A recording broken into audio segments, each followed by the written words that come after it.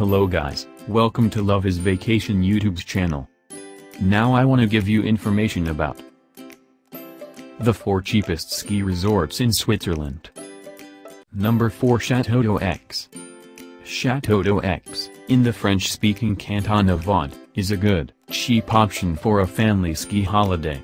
If it's 30 kilometers of slopes, with an even distribution between beginner, intermediate and advanced runs, are not enough, there is also a Nordic skiing park and a Highland park for freestylers. For more advanced skiers, the Gstad mountain ride, with over 400 kilometers of pistes, is nearby.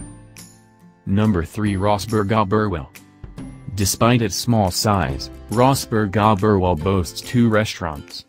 One ski lift takes you to the top of the piste where 7.5 kilometers of slopes open up before you. In addition, there are 4.5 kilometers for those more interested in cross-country skiing. The closest town to Rossberg Oberwil is Thun in the Bernese Oberland. Number 2, Chur.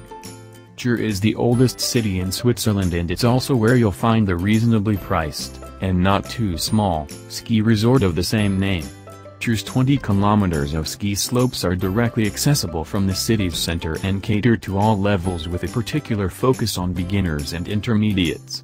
Unlike some of the other cheaper ski resorts, Chur is at a higher elevation of around 2,000 meters, so snowfall is a little more reliable. Number 1, La Berra. In comparison to some of the other cheaper resorts, La Berra, in the canton of Fribourg near the historic town of Gruyères, is huge. It offers 25 kilometers of ski slopes and 5 ski lifts. Most of the slopes are blue, so the resort is almost solely pointed towards the use of families or beginners. Snow isn't guaranteed, check the cover here, because of the low altitude, but La Berra is cheap and there is the possibility to pay by the hour for your skiing, so if you want a short trip it's a great choice. Thank you for watching.